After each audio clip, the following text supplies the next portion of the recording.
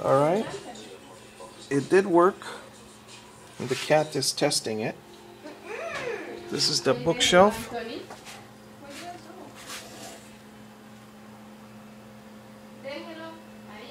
It has wheels. They're not perfect, but it can be moved now easily. And I found out that particle board is very difficult to drill through. And I learned that I should keep the wheels away from the edge so that they can spin around. I also learned that it's too narrow. It could topple over. But you can push it by yourself and it won't topple over as it's standing.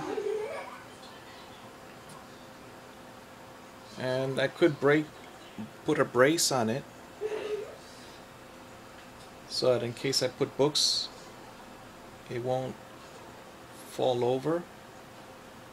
I could put a brace on the wall, and then my son could learn how to put an anchor on the wall, on drywall.